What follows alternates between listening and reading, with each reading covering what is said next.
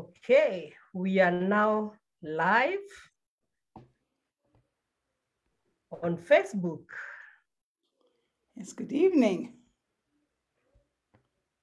Yes, good evening. This is a moment that we have all been waiting for.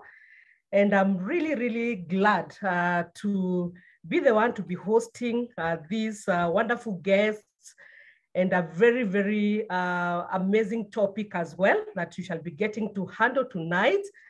Yes, and just to our viewers, good evening. Greetings to all of you, our audience. It's always a pleasure to host you once again on SADREF Africa platform. And this is a platform where we say, or we believe that broken crayons still color. It doesn't matter the kind of brokenness. You could have been crushed before, but this is where we hope is restored. I welcome you all to this segment. We call it a Brighter Day segment. And this is a monthly conversation that takes place every last Friday of the month. We cover different relevant topics that are based on real and authentic stories.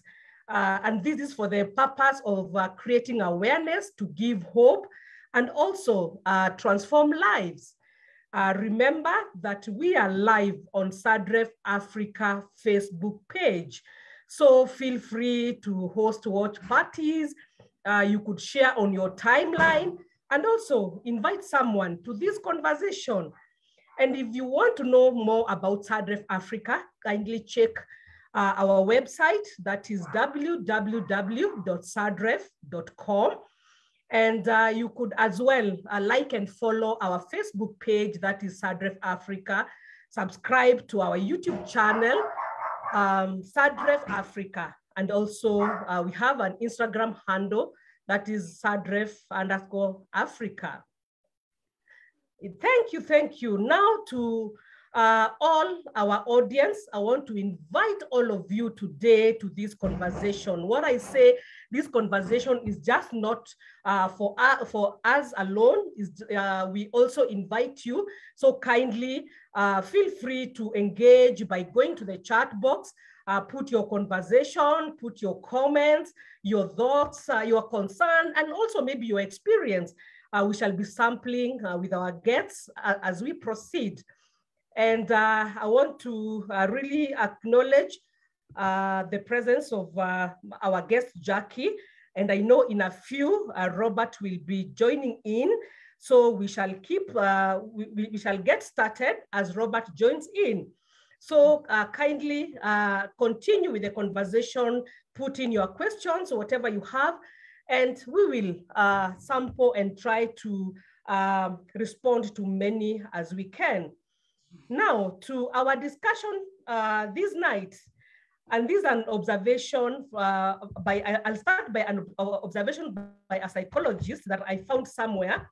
And he talked of one of the major reasons, amongst others, that makes dating difficult for over 40s is because this category of people, they tend to take dating too seriously.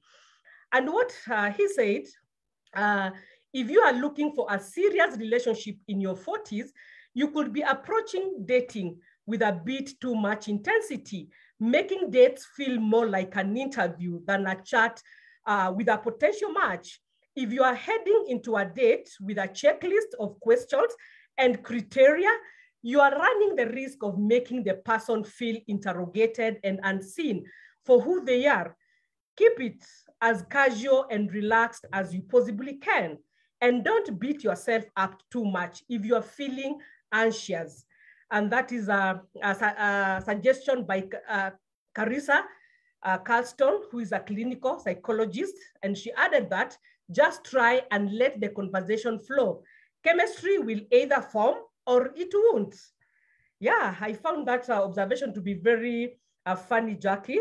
So I had to start with it. And my name is Jenny Wachira, and I'm your host today. And today we are on episode 3 of season 2. And the topic is of discussion that we have is the challenges of dating in your 40s.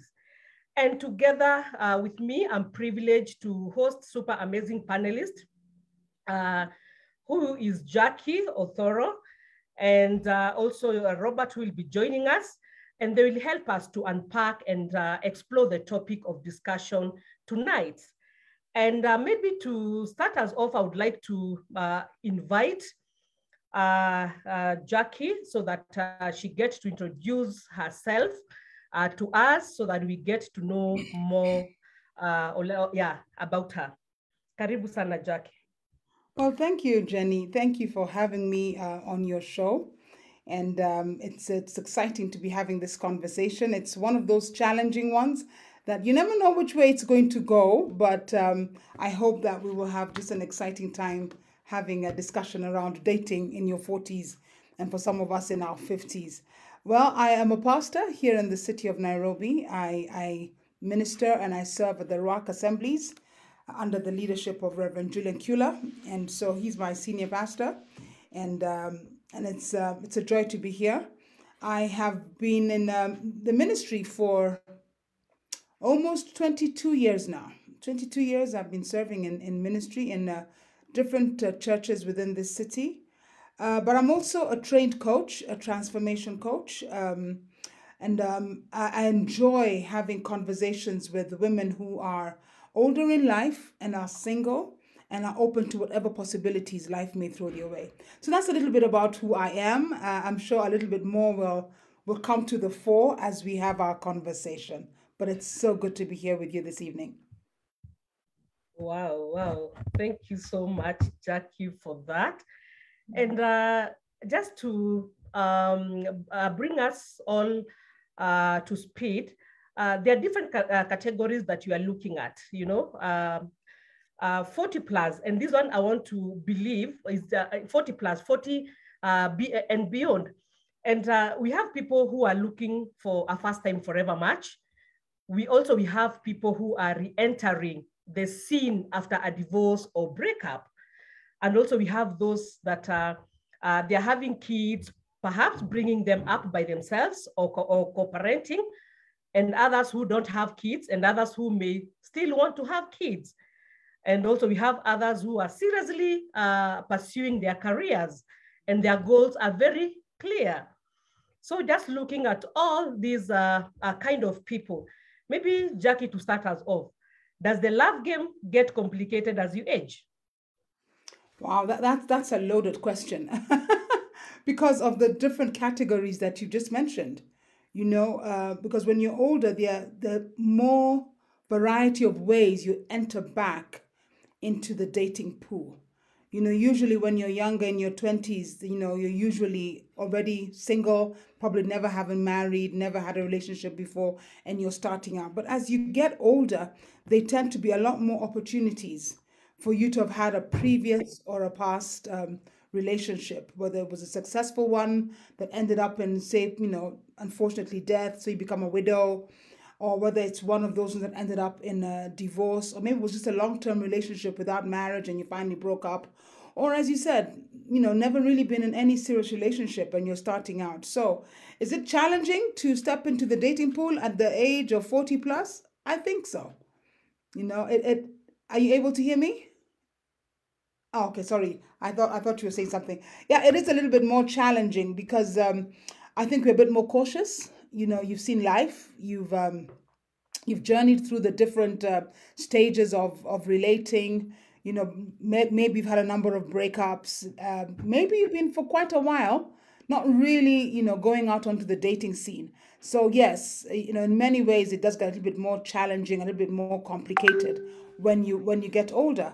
And I think for me, one of the most the biggest area, I guess, of struggle, if I would say that, is that when you're older, you're so more set in your ways. You're not as flexible as when you were younger. You don't accept as much as you would have, when you were younger and you're both young, in your 20s and trying to just figure out this whole dating scene. But when you're in your 40s and in your 50s, you pretty much carved out a life that you are content with in many situations. And it's not that easy to create space for someone else, at an older place. So yeah, I think it has a bit more unique challenges. Wow, wow. I hear you, Jackie. And Mm. also to our audience, if you are joining us, our topic of discussion today is about challenges that the 40 plus get to experience while on the dating scene. And our guests tonight are Reverend Jackie Othoro and Robert Burale, who will be joining us shortly. And so we continue with our discussion.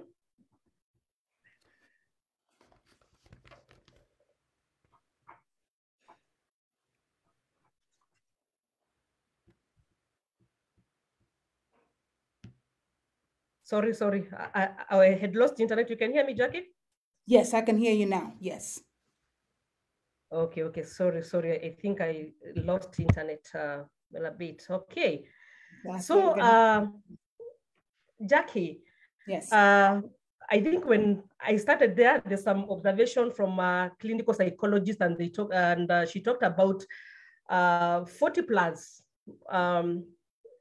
age, people who fall under that category. They tend to take this dating thing too seriously. What is your view Yeah. about that? I was actually laughing to myself because I thought maybe I'm the one who wrote that piece. Because it does sometimes feel like you are going through an interview because you're thinking, okay, does he, I've got this checklist. And unfortunately for us women, the older we go, the longer our checklist becomes. We're getting a bit more fussy, more finicky, and we really have this very long checklist, and we're ticking off this person. Does he fit in all these categories? And when you finally do go out on a date, it almost feels like, let's get rid of all the preliminaries. I don't have too much time to waste. I am getting older. Time is passing. So let me just get and ask those difficult, hard questions so that we can really get into, knowing who you are. And it makes for, let me just say, an interesting, maybe sometimes awkward conversation because there's nothing, you've stripped it of its organic nature, of Mm-hmm. just getting to know someone. I remember I did see a questionnaire that says if you spend 4 hours with one person asking these 36 questions, you're almost guaranteed to fall in love at the end of that time because there's some very deep and very personal questions that you dive right into. And it was done as an experiment, and a couple tried it who'd never met before. And 4 hours later, they had, emotional feelings for each other because of the depth of the questions. But we don't know how that would then last the long term. Once life gets into play and you begin to live life, would all those intense emotions be able to sustain you into a relationship that is stable, that is long term? So yes, we do get into that space because we want to hurry up the process. We don't want to date, if you're 45, if you're 50, you don't want to date for 5 years. You want to speed up the process. So you think I might as well ask those hard questions that would normally take me 5, 6 months before I ask it. Let me ask it now, get it out of the way. So yeah, I think sometimes we do fall into the trap of being more like an interview than a relationship. Well, that is tough. Even there's one of our viewers who is agreeing with you, and she's saying, "Hi, Reverend Jackie. It's more complicated. You are sure about what you want, so aren't seen as flexible or Right. malleable. You are set in your ways. So many negative outcomes. That is divorce from our age mates who also kind of discourage you. So we are super cautious." And that Yes, now it tells even what you have explained. exactly. And it's interesting because the way the world has gone, I've got a lot of my friends who are going through divorce. They got married in their mid 20s, late 20s, and they're going through their divorce, season now. I could count a good number of them, off my fingertips. And they are coming to an end of a relationship while you are contemplating being on the starting end, of the beginning of one.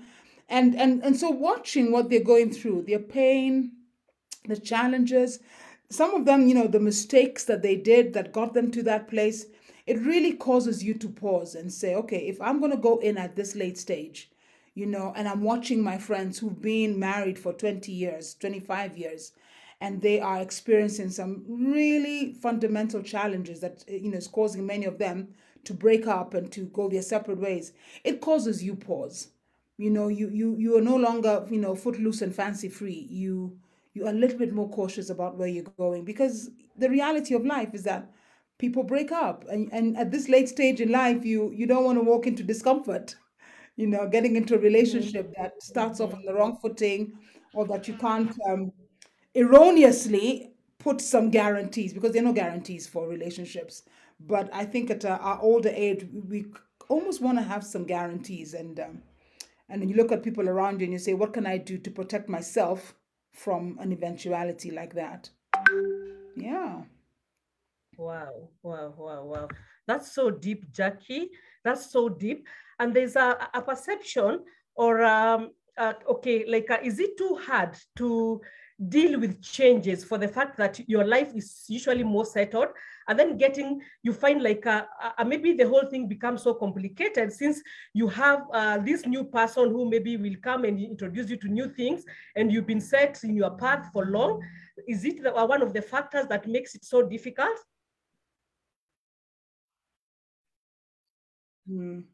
Yeah, I think so. If you've been living, you know, you leave college maybe in your early 20s, 2021, and you've been living on your own, and you've hit your 40s, you've hit your 50s, you've been living alone and creating a life for yourself, especially if you've never been married before, for almost 30 years. You know, you've crafted a world for yourself, you know, that you are answerable primarily to yourself. But also, I would imagine that those who've been married before, you know, and maybe either are widowed or divorced, they already have a template of a life with someone else, you know, and you're trying to now fit in somebody new into a different way in which you've lived. I know of people who, you know, maybe lost a wife, and they remarry, and the new wife has to fit into the mold of the former wife. You know, everything in the house is left the same, things are not changed, they live in the same house, you know, and so it's a big readjustment. I've heard of a particular couple who were pretty mature. The man was a widow, the woman had never married before, and she just told him point blank, if you're going to have a life together, I need you to build me a new house. I can't live in the house that you lived with your wife. You know, you had a good marriage, you know, you had kids. You know, I'm much more older now, it's unlikely I'll have children. You need to get me a new house so that you and I can begin a life that is separate from what your previous life was. So yes, there are a lot of adjustments that people need to make when we're much older. You know, I look at the young ones that we take through premarital counseling, and we prepare them, and they've got stars in their eyes, and for them everything is like, hey, what will be will be. If we're eating spaghetti every day, that's fine. You know, if we sleeping on a mattress without a bed, that's okay. You know, but when you're 45, 50, you know, there's a little bit more structure and discernment that you want in your relationship. So yeah, it's a lot. It's definitely, Wow, it's harder wow, to fit someone else in the picture. Yeah. wow. Thank you so much for those insights, Jackie. I can see now we are joined by our other guest. That's Coach Robert Burale. Welcome so much, Coach. We've been waiting for you. We are continuing with the conversation, which today is we are talking about the challenges that come with dating at the age of 40 plus. So you are so much welcome. We've tried to handle. Yes, karibu sana. Yeah. So, and I know, Jackie, as you spoke, there's something you mentioned about maybe being in the space of the people who come in divorced and or maybe widowed, and they need to get to that dating scene once again. And so I would want to, maybe we look at the divorce factor in this manner, how it makes it so complicated, because maybe of the past experience, maybe of what you went through, and you fear being there again, or rather feeling that you've been out of practice for some time. So you feel it's a lot of work again coming to the dating scene, or so you've been out for long. So maybe Robert, we will welcome you with that question. Maybe you can tell us, why is it too complicated or a challenge for people who've gone through separation, divorce, or people who are widowed, feeling like they should come back to the dating scene? Well, first and foremost, thank you very much for this opportunity, and I hope you can hear me well. Yes, we can. Fantastic. Yes. And it's also an honor to share this podium with the great Reverend Jackie, a woman I really do honor and respect. Dating after divorce, and of course, if we look at the balance of life, it's 40 and above, really, is not the easiest because, as you rightly said, for my case, the fear of getting it wrong. We say when you get to a certain age, you don't have time to make another mistake, you understand? So it makes us become very skeptical, and we operate on the parameters of fear. Like, what if I get it wrong again? You know, do I have it in me to get it wrong again? And normally the answer is no. And that is also risky. As much as you're trying to take care of our heart, it's also risky. You may miss out on people who really deserve to be with you, or you deserve to be with them for happiness because of fear. You understand? And what will people say? I mean, if I did make it the first time, what do I have it in me? And when you start dating, and I'm sure many people will say this, and for ladies especially, if you date a divorced man, your so-called boardroom friends pull you on the side and they start whispering, are you sure? Do you have to date a divorced man? Are you sure? There are many, many, many men out there who have never been in a marriage. Are you sure you want to be in a relationship with somebody who has a child or children? So we get to a place where we feel, I'm going to step back and just watch it. And fear makes divorced people take time, and time goes, and you can never recover time, you can only redeem time. What about the people who are over 40 and never been married before? People tend to ask, wait, what were you doing all those years? At least you should have been in a marriage. At least you should have had 3 broken engagements. So there must be something wrong with you. And it's not necessarily the case. People are just taking their time. They're building themselves. In fact, I would go as far as saying some of these people who have not been married beyond 40 could actually be the most solid people if you enter into a relationship with them. It's because they would not take nonsense. You understand what I'm saying? And after 40, madam, we don't have time for games. If you're a 40-year-old man or woman and you're asked on a date, stop praying for 40 days and fasting. Time is of the essence as well. So quickly, and you don't have time for nonsense or for small games when somebody calls and says, I love you, or you love me too, I love you more. You don't have, it's bring your case on the table and let's handle this thing. We are going or we are not. That's a long introduction. Thank you. Thank you for bringing in a very new perspective, Coach Robert. And I think one thing I agree, at getting to 40, you've already maybe made your mistakes and you didn't get, you want to get somebody who would waste your time. So I want to agree with so many things that you have said. And maybe even the aspect of fear, you're fearing also to get it wrong again and maybe waste more time. So you'd rather use more time. And there's a question that we addressed before you came of talking about people 40 years plus, they take this dating thing so seriously. It's like an interview, you're coming with all the list of what you want, So sometimes you might even put off the somebody who is potential. What do you think about that? You've come with that list of this, tick, tick, tick, tick. And then you end up maybe losing that person who you could have been compatible with.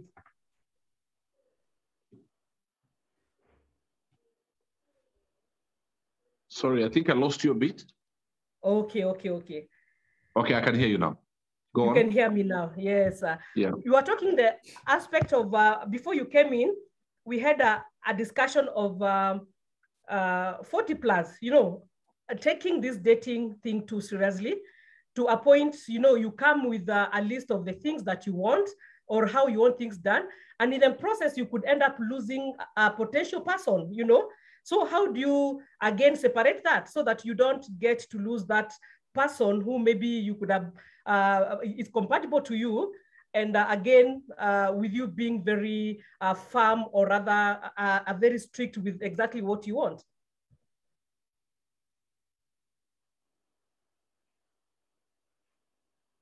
It seems you can hear me, Jackie? It seems frozen.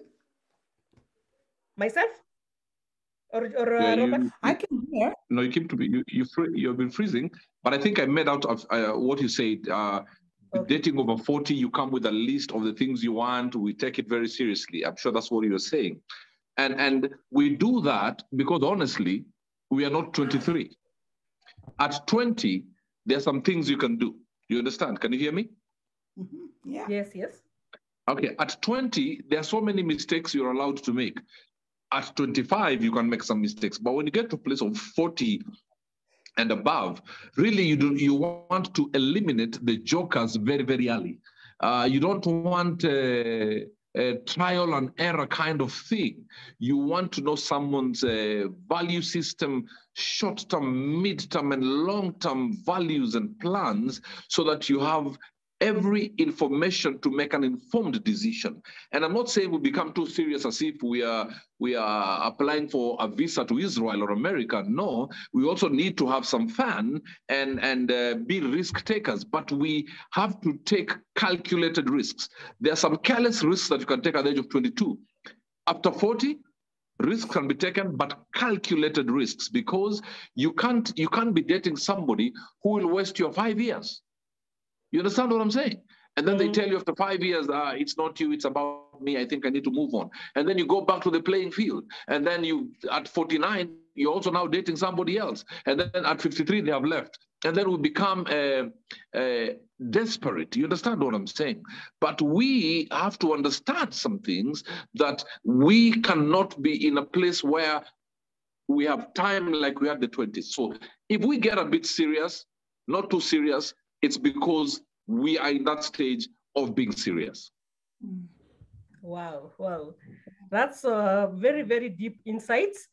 To our viewers, continue putting in your question, your comments, your experience. Thank you, Maggie Otiato. I can see you and your comment. Thank you, JP Danba and Mwai Wakangede. Kindly keep your comments, your questions coming. Our topic of discussion today is the challenges of dating in your 40s, and that is 40s and beyond. And our guests tonight are Reverend Jackie Othoro and Coach Robert Burale.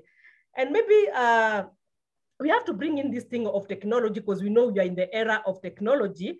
And then we have these over 40 daters, and you know the challenge that come with technology. Maybe Reverend Jackie, you can give a comment on that. What has technology contributed to the difficulties in dating for the 40 years plus? 40 plus. Well, I don't know whether I want to say difficulties. I'd say it's given us different options. You know, options that maybe we didn't have before, of using, you know, the internet, internet dating, all these different sites of meeting people. You know, you hear someone has DM'd you on your, you know, Facebook or your Instagram, and people are using, you know, this social media really to get to meet people. It's got two sides for me, you know. One is it broadens your pool, for lack of a better word. You know, if I look at myself, if I'm to stay within my circles, you know, in my 40s and 50s, just about everybody that I know is already married or going through a divorce or separation, or, you know, they're settled. You know, so if I'm supposed to broaden my my pool of options, then I have to go further afield than where I am. And that's where the challenge comes in, that the reality is that you may have to do that, but the challenge is that we are like, I'm super cautious to put myself out there. Now, I am the kind of person who's I take risks. I have to try things, you know. So I have gone onto all these websites. I've put my name there, put my criteria, what I'm looking for. And after you start seeing the kind of people that are responding to you, you chicken out and sure, you close your account. So I've given it a go. And I know many of my friends who've actually met on dating, sites, and have actually gotten married, and they are, they were marrying in their 40s, and they met people, and they've got good marriages. So it's both a plus because there's availability of new ways of relating, but it's a negative because it is such a different world from when we were in our 20s. And the dating, we used to use that aerogram letter, that you've sprayed with perfume and you sent to the guy that you like, and you wait for 3 weeks for it to come back to you, and then you read that thing and read it over and over until it's started. I mean, that's what we were in our 18, 19, 20, 25. We had no internet, we had no email, and it was a slow mail. And so the way we related then was very different. But with the modern world and the internet, I think the options are great. I would tell anybody, if you want to, expand your horizons, don't be shy.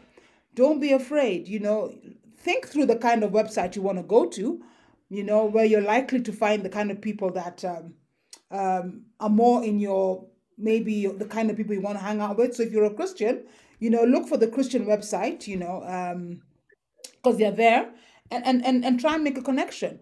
But don't shy away from it. This is the world we live in. The last 2 years showed us that people met and related online before they got married because we were locked down. We weren't going out. We weren't having our coffees and our dinners. So the world has changed. I would just say, even if in our 40s, 50s, explore the new options that are available, but just be smart about it. Wow. Thank you for that, Jackie. So from your side, we just attempt this thing because now we've all gone modern. We've gone into the online era. So we try to be cautious about how we go about it.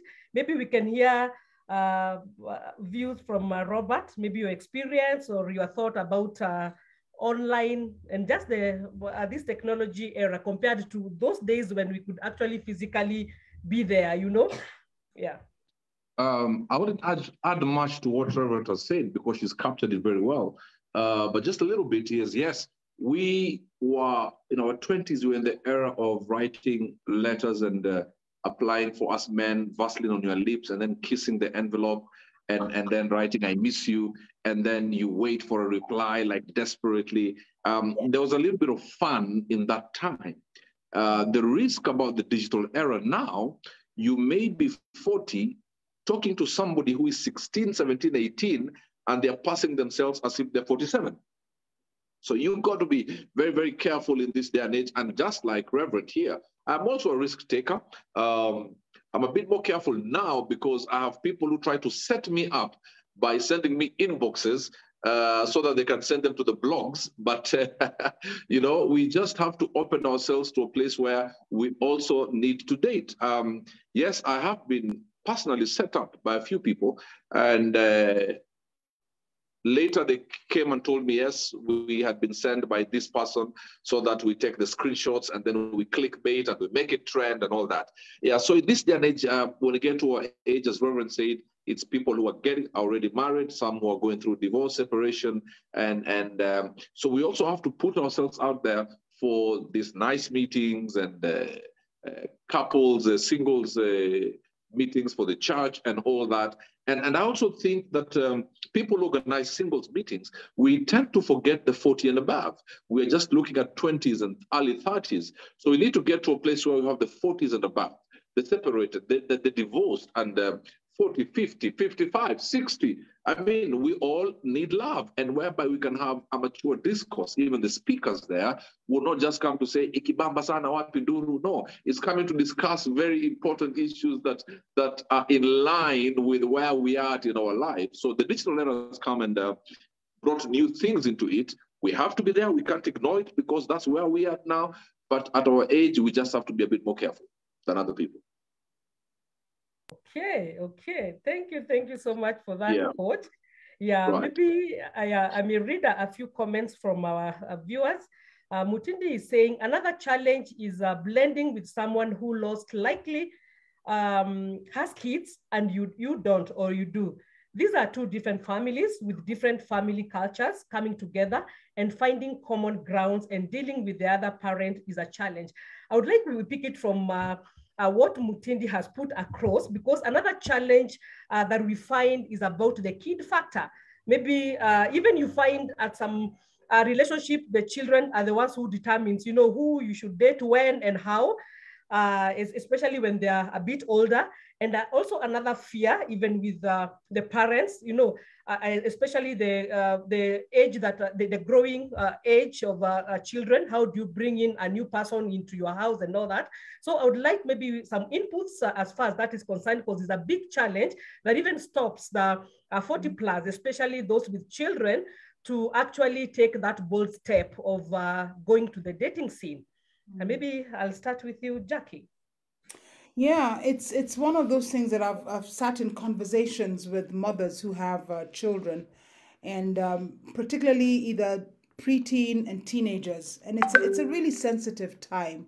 And when you're thinking of bringing a new person into your life, you're beginning to date, you're seeing somebody else, this is not their father, and they begin to ask questions, who is this person? Some children get very sensitive, and it gets very difficult for a parent to actually have a relationship when they have children in the home. And I've heard some wisdom from many mothers in particular, who have just said, this is a season for my children. Let me focus on them. Let them, they'll be leaving the home maybe 5, 6, 7 years time, and then I can revert back and focus on myself, because then they'll be older, they'll be able to accept somebody else coming into your life, and you can be able to have a more rounded and full family without disrupting the lives of your younger children. So I've heard those, those kind of conversations where they say, let's put the children first, and then we can then go out and date later. But then there's, situations, because everything is different, and everybody has to figure out what works for them. And I think the only advice I'd give anyone who has children, whether it's one side of the relationship or it's both sides, walk with caution. Walk with caution, have open discussions. Take your time before you introduce your children to the person that you're seeing, because there's nothing worse than introducing, your children to someone that you think, this is my new forever, partner. And then 6 months later, it's broken off, and maybe broken off acrimoniously, and a lot of tension is happening. So take your time, before you introduce your children to someone that you're potentially seeing, because you really need to protect kids in this day and age from just the vagaries of relationships. So that would be my take. If you don't want to have children as well, you're one side of the partner, then be careful. Don't get involved with somebody who has children, because you can't alienate their children. So you got to be clear, and that's the bit about being older. You tend to know exactly what you want, I know people who are so clear, they're 40, 41, 42, and they're very clear they don't want children, So will they marry somebody with kids? Possibly, yes. But if that person wants children from them, they're very clear, like, no, I'm happy to parent your children with you, but I don't want to have my own children. And so these are the conversations around children that must be had, which is why I like what you were saying, Coach. You don't have time to waste, saying lovey-dovey here. No, get to some hard questions sooner than later, because, you can't walk into someone's space and then just tell them, well, I'm not interested in having children, or even mothering or fathering someone else's children. You've got to be clear in the beginning. With kids, guys, let's not play games. Those lives are too precious to be messed up. Yeah. Wow. Thank you for that, Reverend Jackie. Just telling us to be a bit cautious when it gets to children, and get to know exactly what you want, and have those hard conversations before you get into that relationship. I'd also want to hear from a man's perspective about children. Kid factor. Right. For example, I do have a daughter. She's 16, turning 17. I would not waste time with anybody who does not feel my daughter. My daughter will play a major role. You understand what I'm saying? And if I start dating somebody and I feel they are not feeling my daughter and they don't want my daughter in that space, I don't care, even if she looks like a Mexican goddess, she will have to go. You understand what I'm saying? So having a child plays a major role in who you will date and who you will marry eventually, you know. You can't be dating somebody, gossiping your daughter, saying this or this guy, this or no.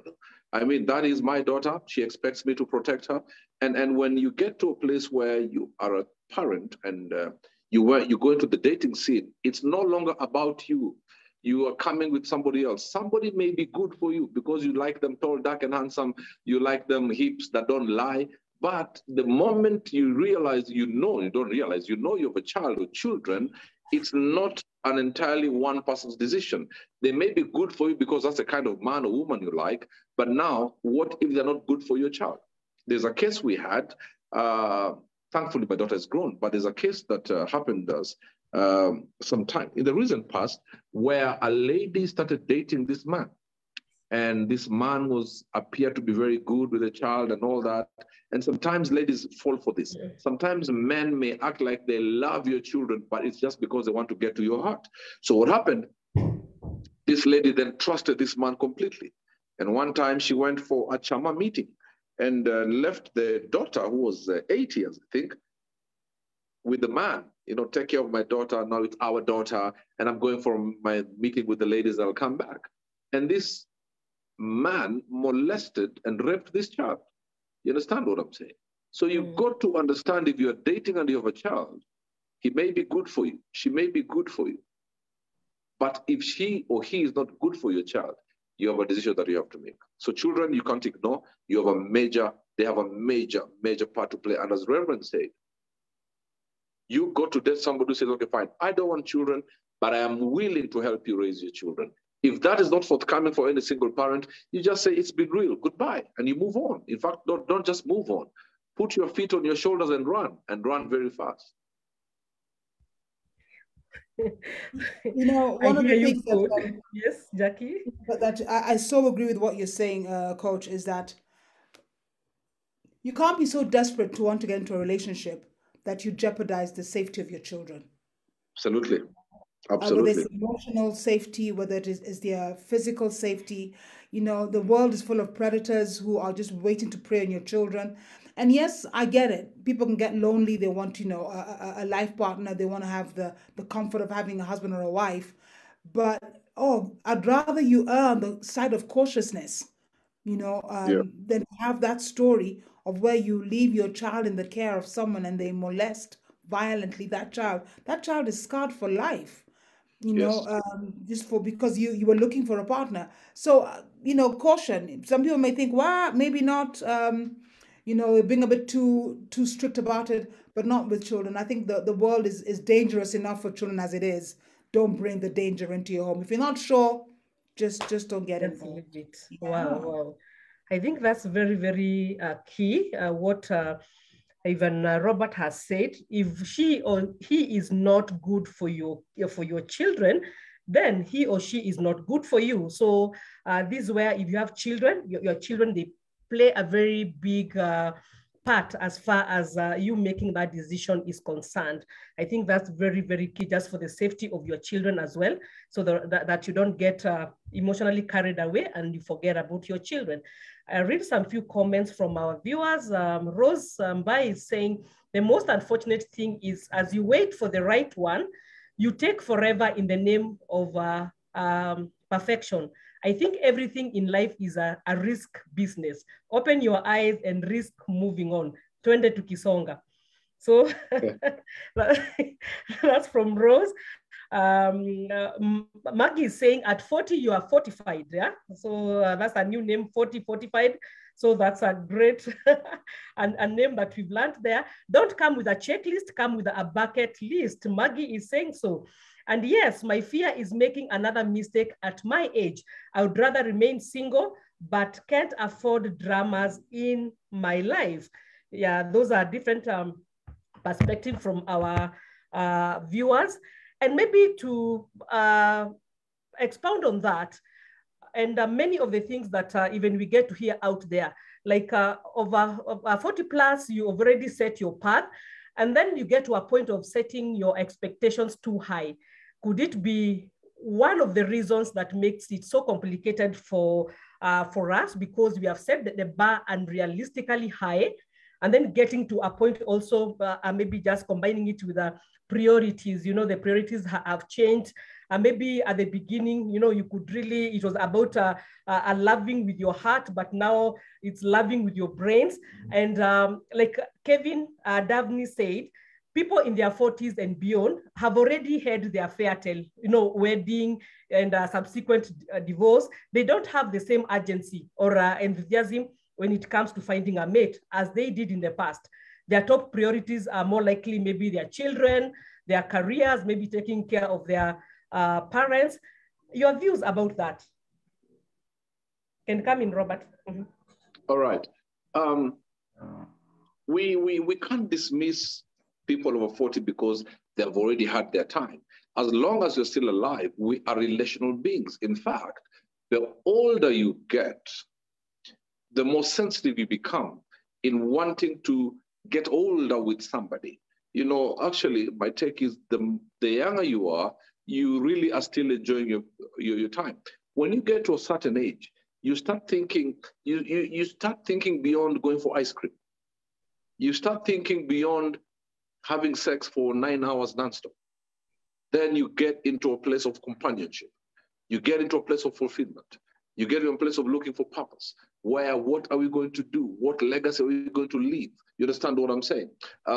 So there's an urgency. And yes, we have to have very high expectations. It is just the truth. Because if you lower your expectations, you're putting yourself at a high risk of wasting your time. So what am I saying? I mean, when you get to an age of 40 and a young man or a young woman comes and all they're telling you, oh, honey, are we going clubbing tonight? Are we going to take some shisha tonight? I mean, go and play in the smaller league for that kind of nonsense. You understand what I'm saying? Well, we have to think about what investments are we going to make. If you have children, if one of them, or it's a blended family, where are our children going to study? Do we have an investment for them that when we are long gone, they'll be sorted? What inheritance are we leaving them? So yes, I actually expect when we get to a certain age, you do not compromise. Actually, your expectation should be very high. And I know that's why people ask you people, why are you taking long to get married? It's because you are eliminating the jokers who seem to be the majority in the playing field. So anybody over 40, kudos if your expectations are high. In fact, I urge you to take them a notch higher. Because in this day and age, we have small people, they're called bentens, looking for people who are over 40 and they think they're desperate to just give them some good sex. Life is beyond that. And we're looking for some young girls looking for bubabas because you have white hair. You say, okay, fine, this guy does not have the strength in the bedroom, but he will give me money for my weave. Nonsense. We have now to get to a place where we are thinking legacy. We are thinking future. We are thinking partnership. We are thinking depth. That at 60, once a year, we'll be going on holiday, sit by the beach, read books, and just walk holding each other. At 20, they can go twerking in the clubs if they want. Their waist can still do that. Their back can still hold to that. But no, after 40, after 50, kudos. Let your expectation be very high because we don't want to waste time. Wow, wow. By the coach, take even your expectation a notch high. Yeah, you know, wasting of time and no entertaining, you know, the jokers is a way of eliminating them. Your view, Jackie, as what coach has said? Dare I walk into that space? Yes, made it perfectly clear. And I think it's true because at that age, you know, I got into trouble on NTV sometime last year. I went on NTV. They're talking about people turning 30 and beginning to panic that they've not met the expectations and the goals that were set. And then asked me to come in to talk as one who's older, you know, and I made mention that I'm 52 and I'm single, you know, and that clip was put on their how should I put it, on their station, and it just went crazy. people found my number. People began to make propositions. It went as far as Nigeria, and I was being told, "Don't worry about your age. It's okay. I'm 36 and I can manage. You don't have to worry." And others were a bit on the not so kind side, that you were very picky when you're younger. Therefore, you lost all your opportunities. Now that you're old and withered, you're hoping to find something. I mean, it was crazy streets. Wow. But one of the things that I realized at that point is that a lot of people fear growing older alone. And they don't understand how someone can say, "I am older, I am alone, and I am okay." It was a very difficult conversation for many people to have. And so their natural inclination was to say, "We'll fix your problem by offering ourselves." Don't worry about age, don't worry about distance, don't worry that I may even have a wife already or someone else. Let me fix your problem by offering myself. And I think that's one of the challenges that that people need to understand, that just because you happen to be single older, it doesn't mean that there's something wrong with you. Because unfortunately, many people equate that the fact that you haven't found a life partner as an older person, then there's something that's wrong. Psychologically, mentally, socially, you're immature, you're picky. And they have all these categories because it makes the conversation easier for them. It makes them feel as if, I am right in my understanding, as opposed to you and your choices. So yes, should we be a bit more cautious? I think so. By the time I'm in my 50s, I like Robert said, I am legacy. That's my phase.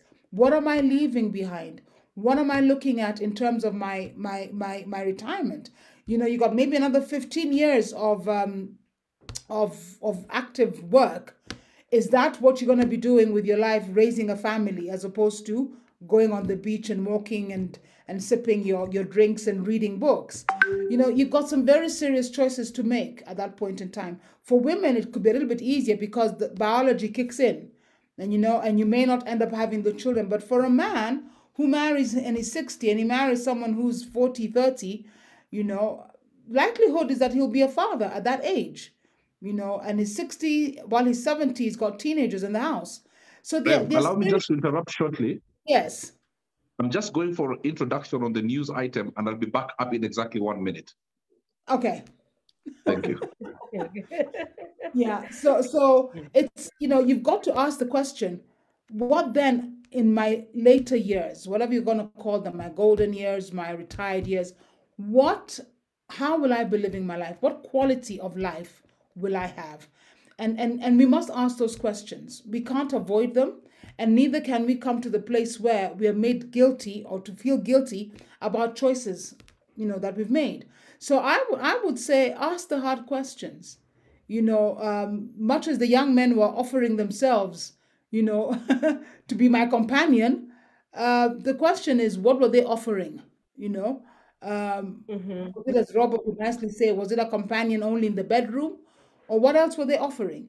Because I think it's erroneous to think that somebody is single in their 40s and 50s, and the only thing they're looking for is sexual companionship, because that really isn't it. There's so much more that a person is looking for. So yeah, it's ask the hard questions. Don't shy away from them, because unless you can make yourself, you're sure about what you want to live your life as, I don't think it is fair to brush over some of these questions. Yeah. Yeah, maybe one of the things to take home that you said, Jackie, as you're single, an older single, it shouldn't look like you have a problem, especially just to really be content with your singlehood and make positive things out of it. Because again, when you tend to be desperate, you'll get all those offers, as you're saying, and some offers for sure at your age and your whatever, they're really not working. As you said, exactly what are you bringing on the table? And there's something even you have mentioned that I would want we pick it up from there, about sexual expectation. So the question is, at midlifers, the midlifers and sex, is the focus different, compared to the younger age? Now, this is a question you should be asking when the coach is here, because this is right up his alley. This one for me is like, woo, what am I saying? You know,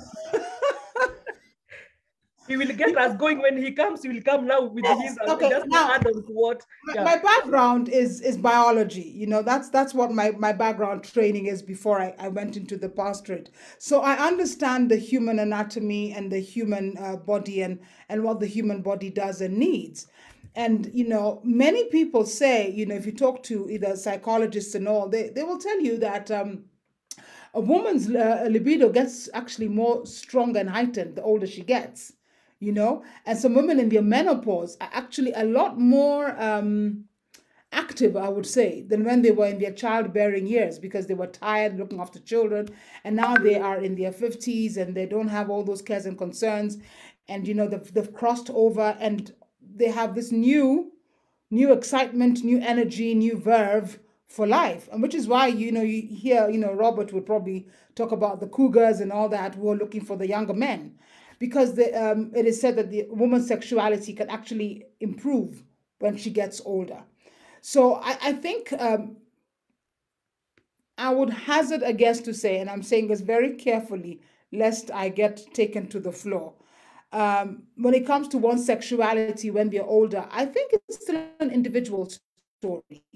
You know, it's what you have chosen and think about. You know, if you think you're over the hill and you don't see yourself as a sexual being, then, you know, I hear sex begins in the mind. You will shut yourself down, and you will think, well, I'm past beyond the sell by date, and therefore I'm no good. But then you find others who, in their mind, they think, no, I'm still an amazing, gorgeous woman. I have all the energy that I need. I am, you know, and they have active sex lives. So, you know, I think it's an individual journey, but you need to know yourself. You know, if I know that it's never going to happen for me again, I don't think it's right to put a poor man into that space by saying, yes, let's get married, unless, you know, you both just want to be, you know, good companions for your later years in life. Again, don't shy away from the hard questions. You know, and the good thing about being older, we can actually ask those questions. We can talk about those questions and say, you know, what are your expectations of me? You know, I may not have the energy. I mean, Robert was saying your back is not as flexible. You know, I may not have the energy that I had when I was in my 20s and 30s. So what are your expectations? On what are my expectations? I think it's fair to have those discussions. And because we're old enough to have them, you know, let's have them. Talk to someone else who may help you figure it out. You know, we're not as a taboo field as in the past. You know, there are people that you can actually go and have these conversations with, and make up your mind about what are you looking for in that area. Okay. But yeah, Nice. there are no chandelier swinging and backs and, you know, bending over backwards. That probably would be part of your repertoire. So you're encouraging, okay, this is an individual journey, as you're saying, Jackie, and it's good to bring those hard conversations on the table as you get into those relationships, because at our age, again, you didn't really risk doing it wrong. You know, you need just to have it clear, your expectation and the other person's expectations. And I'm hoping Coach will also catch up with that discussion, because I know it's an area that we'd really want to hear his responses. And maybe before that, I would like to read some few comments from our viewers. Ceci is saying, thank you. I so needed this. I'm turning 40 and my life has just begun. My energy is double spiritually, physically, career, and mental stability. I'm so getting married and glowing with my mate, Amina. Wow, kudos, Ceci. That's very nice. That's very nice of you. Yeah, and Patty is saying, very true, it gets lonely when you are older and you badly need a companion in life. Yeah, that's Patty. Yes, that's true. The children's safety comes first. They are agreeing with the sentiments we had at the beginning about children. And also, Patty saying, true, we need to protect our children in these relationships. Our children come first. I think we are all agreeing to that. And Mutindi, there's a comment also. She's talking of in your 40s, you are most likely to meet someone who's been in a long-term relationship like marriage, and you wonder how much probing do you do to get the real reason for the end of the previous relationship? Otherwise, you have their side of the story, and most of the time, they'll blame the other person. So getting the truth is a challenge. Finding out if there are unresolved issues, drama. Are they amicable? Is there drama? Maybe you can comment something on that, Jackie. Yeah, I love Americans for this. They have research on just about everything, you know, and they have the statistics about different situations. And I read something that once that said that the divorce rate in America is at about 50%. You know, I think we all are aware of that statistic. And it's across board. It doesn't matter whether people are religious, irreligious. It's just the standard across, you know, the American population is at about 50%. But what was interesting was they said that the divorce rate is actually becomes higher, almost up to 70% for those people who have a second marriage. You know, and it makes sense. You can understand, you know, why that would be, especially if you haven't dealt with what caused the breakup of your first marriage. You know, and the same high statistic is given for people who have not actually had a formalized marriage, that you know, they've been living together as partners for many years, and then they do get married. Again, that statistic of divorce is pretty high in that category of people. And the thing is this, I think what that research is basically alluding to is that many people go into marriage a second time round without dealing with what caused the first breakup. You know, a lot of pain that people want to cover. You know, you found a new love, you want to start afresh. You know, you don't want to think about your past. You know, you don't want to face what, you know, maybe you were part of the problem, you know, in the marriage. It's easy to point fingers and blame the other partner. But it's a situation where many people don't want to really face the pain and the hurt. And so they brush it over. You know, they say, I'm done with that marriage. We're divorced now. Good riddance. You know, I'm ready to start again. But if you don't deal with what caused the problem in the first place, you know, it'll repeat again. Two of them, the biggest problems in marriages are things that people don't actually automatically think would be a cause of a breakup. And one is communication, poor communication. You know, if you get into conflict, how do you resolve your conflict? Bad conflict management, all that is around the communication. And many marriages break up because people can't communicate properly. You know, something is said, misunderstood, it grows, it festers. That's the one. The second biggest area is finances. You know, issues around money. You know, how people deal with money. Is there enough of it? You know, one could be a spendthrift, the other could be frugal, and just the whole money situations, you know, bring around a lot of conflict, and many marriages don't survive. The third large reason why marriages break up is, interestingly, not infidelity, but a loss of a child. Many people, especially if the loss of the child is a tragic loss, many people aren't able to process what that means for them and how to get over it. And instead of bringing the family together, it pulls them apart.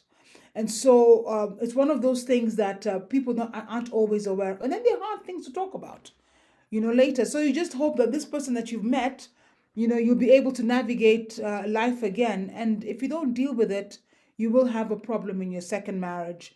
And it may look different, it may come up differently, but the statistics aren't very good if you don't deal with what caused the problems in the first place.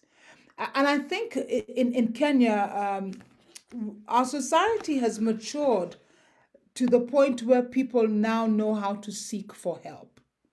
You know, in our mother's generation, people didn't seek for help. You just vumiliared in that marriage. You stayed in there and you hope for the best.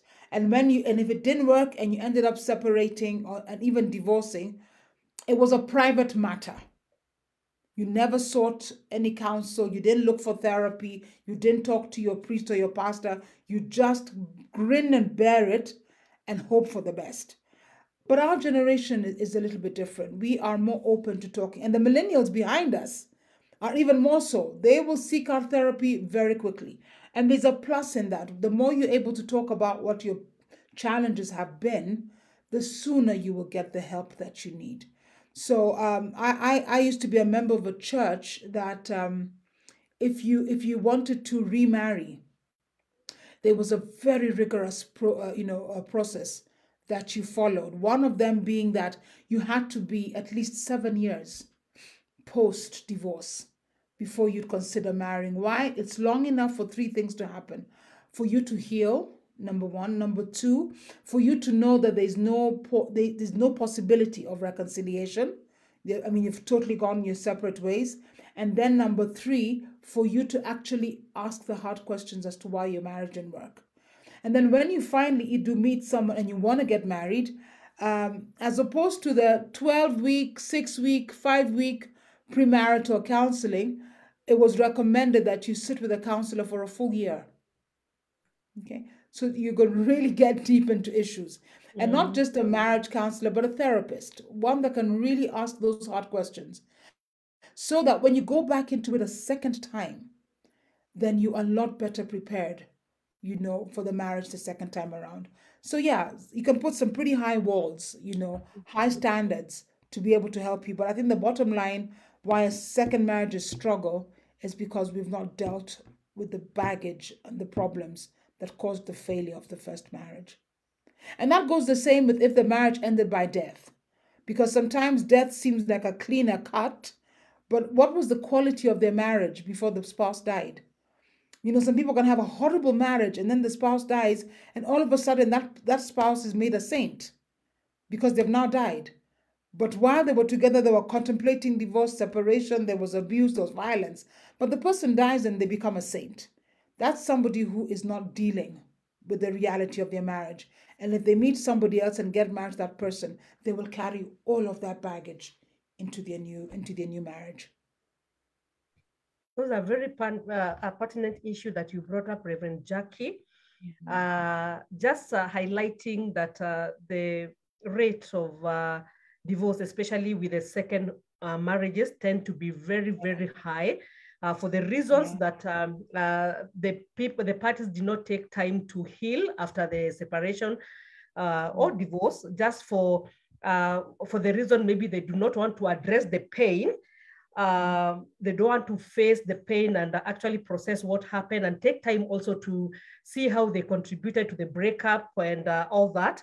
And there are also 3 things that you have pointed out that are very important, as far as just having getting into a better relationship, and that is, or rather, what has caused even the breakdown. That's poor communication, the issues around finances, not having good communication around it, and also something that I didn't know you talked about, loss of a child. For me, I think infidelity, I would have said infidelity to be number 1, but this is something new that you have brought up, which is really, really important as well. So this is really good, and I can see Coach is back, and there's a question that has been waiting for you. You are like, this question, you will also answer it. Reverend Jackie has said, we need to hear. I was holding fort for you. You come back, you deal with it. Thank you. Yes. What question is this? And this is about the midlifers and sex. Is the focus different? The what? Midlifers and sex, the perspective of sex with 40 plus people. Is the focus different compared to the younger ones? Absolutely. The younger people want to see how many people they can sleep with. The older people want the quality of the sex they will have. And you reach an age where... was going to bring it on. Pardon? I told her you were going to bring it on. Yeah, I mean, so you get some young people sleeping around like rabbits, sweating like footballers after playing 120 minutes, extra time and penalty included. But when you get to a certain age, you're thinking about the quality. You're not excited with, let's try 75 positions. First and foremost, you'll try a position, then you go and mess your spinal cord. You understand what I'm saying? So we get to a place, you reach a certain age and you don't have this time to play. And that's why people get shocked when people say, at a certain age, you're not all over having sex. And people are like, what do you mean? It's because now it's about the quality, and not with just anybody, but the person who you will marry. It's as simple as that. But Young people now, let me tell you something, and I'll say this as it is. Young people meet after 3 days, they want to have sex because 5 days is a long-term relationship already. You understand? But when you get to a certain age, 40s and above, it's not, there's more to it. Before you get to the physical side of it, you connect mentally, you connect spiritually, you connect intellectually. It's not just about connecting in a club after having 2 beers and smoking shisha, strawberry and vanilla flavor. So you connect in a very higher realm. So the culmination in the bedroom is not per se, oh, we didn't do it for 3 hours. It's the quality and the connection that matters. In marriage, that's what I'm talking about. I'm an advocate of living a life of purity by the grace of God. And once you get married, you have government permission and heavenly permission to do anything you want to do. Thank you so much, Coach, for the insights. And I think this is very key about quality. You know, the 40 plus you get to a point is about quality and also connection. It's not a matter of just a physical meeting in a day and up, you are in it. So I think that is what we wanted to hear. Jackie, a comment on that as we wind up. We have a few minutes. I'm not actually going to comment on that one because, as I said, that one is his area.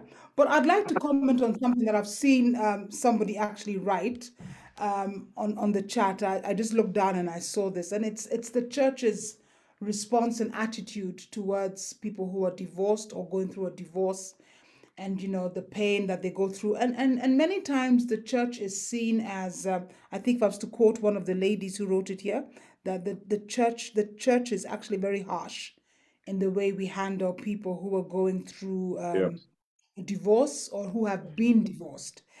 As a reverend practicing pastor in a church, I will whisper this. Yes, it's true. Yeah. We haven't been the best. We haven't dealt with people well. We have condemned in many ways, made judgment. We have put very high burdens for the one going through the divorce to bear. And then in many cases, we've ostracized those who've gone through divorce. Now, I'm speaking generally. You know, we do know that there are churches here who actually even have ministries that are catered towards people who are going through the pain of a divorce. Because there's one thing I will say categorically. Divorce is not a walk in the park. It is painful. It destroys the fabric of your soul. It destroys many relationships around you. It's like a tear or a scar on your psyche when one is going through divorce. Now, I obviously haven't gone through divorce because I've never been married, but I've had very close people, and being a pastor, having had to walk with people who've gone through divorce. You know, I wouldn't want to wish it on my enemy. But I think as a church, and I know there are many more churches that actually agree with this position, that biblically, divorce is permitted, you know, even in scriptures. There's situations and circumstances that the Bible is clear that says, you know, for infidelity, for example, you know, you have the permission to walk away from that marriage. I would add, you know, violence, abuse of any kind, you know, is grounds for you to walk away. The narrative of vumilia and stay in a marriage that could cost you your life. We have buried people who stayed in marriages and were killed by their spouse or took their own life. So the narrative around divorce and the church is one that needs to keep on happening. You know, as a minister of the gospel, my text for this is, you know, is the Bible. You know, what does the Bible say towards marriage? What does it say about divorce? And you know, within the scriptures, what the Lord, you know, the scriptures are a book of love. So that is the underlying principle. How do we love people as they go through this? How do they know that no matter what or how ugly this is going to get, my church loves and supports me? Someone here put it, you know, very clearly, don't take sides. We're not supposed to take sides. You know, we are representing, you know, Jesus Christ.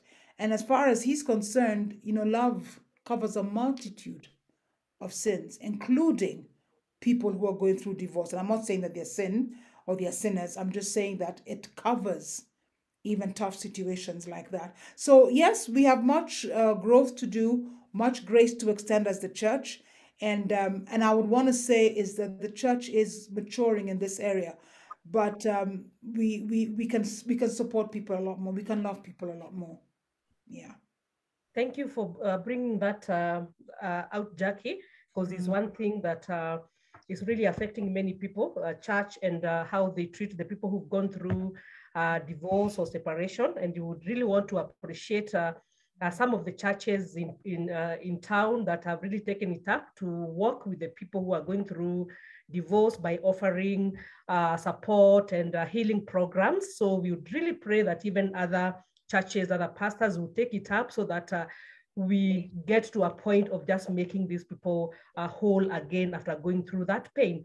Maybe as we come to an end, I can see our time is really gone. Coach, you can give your comment on that, divorce and the church.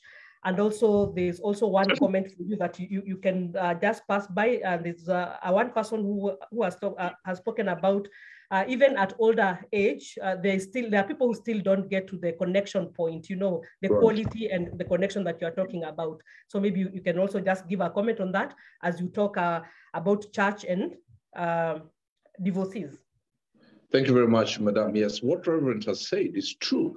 The church has not shown grace towards divorced people. Now imagine a woman who has gone through years of domestic violence and she has walked out because she's fearing for her life.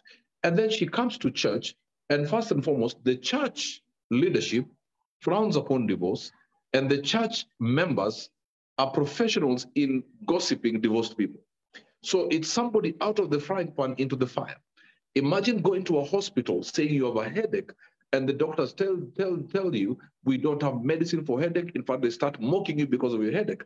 What would you do? We have pushed people back into the arms of the devil. And we need to go to a place where the church will get to a place where we look at people with the eyes of God.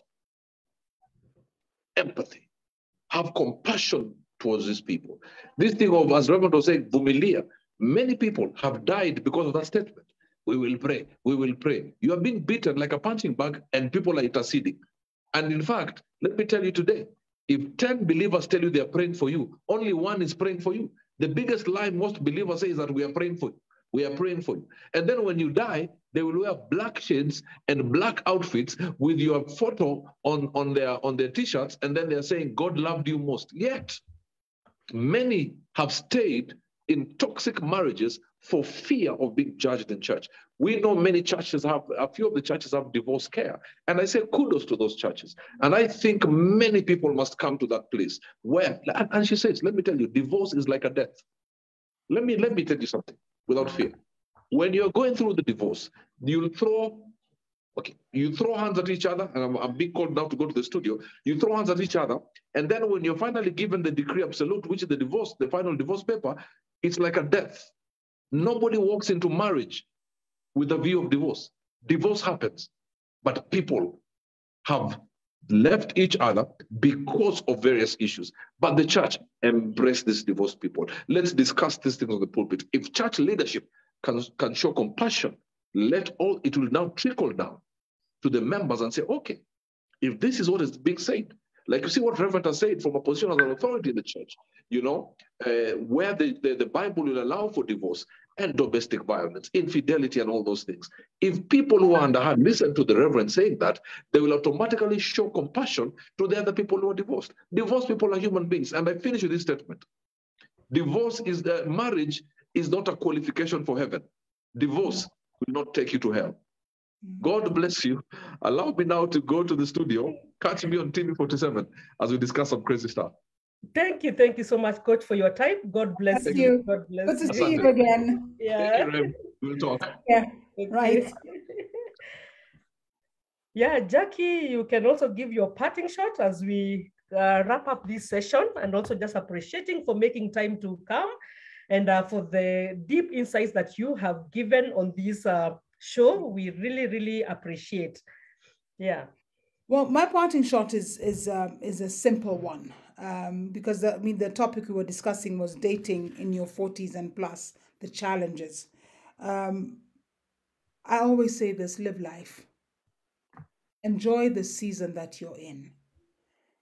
Have good friends, have great relationships. Have a life that is full, a life that has purpose, a life that has focus and direction. Live the best life that you can live. Um, if you are always looking over your shoulder wondering what could be, what are my options, you will miss out a lot on having a really good quality life. And so even if you're in the 40s, when people go on dates, go out, enjoy yourself, enjoy the process, enjoy the people that you'll be meeting, but live a life. Because I live by this scripture, John chapter 10 verse 10, the second part, where Jesus is speaking, and he says, I have come that you might have life, and have life abundantly. So even if you're single and in your 40s, 50s, have an abundant life. That's my parting shot. Wow. Thank you, Reverend Jackie, for that. That's very, very deep. And also, before I give my parting shot, I would also want to appreciate our viewers, our audience for keeping it here. Thank you for your comments, your questions, your contribution toward this show. We always appreciate you, and may God bless you so much.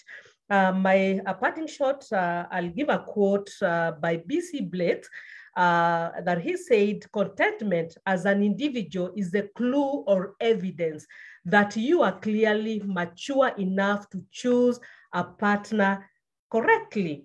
Yeah, now with that, I would like just to mention, as Hadref Africa, there are a few programs that we also offer. We offer healing programs, we offer counseling sessions, we offer legal awareness programs. So kindly check it out on our website in case you need any of those programs. Until we meet again next month, I've been your host, Jenny Wachira. Have a blessed night, and I would ask Reverend kindly just pray for us as we close this session. It will be my honor. Father, we thank you for this time that we've had having this difficult conversation for many people. But we thank you that by your Spirit you've been here. You've helped us tackle some difficult areas. You've helped us see some humor in what it means to be single in your 40s, 50s, and dating. And I pray for everyone who's listening in or will listen into this recording, that they would find fulfillment in whatever season of life that they're in. We give you praise and glory in Jesus' name. Amen. Amen. Amen, amen, amen. It was a joy and a pleasure to be here with you and to interact with your audience. I've enjoyed my evening. Asante sana. God bless you so much. And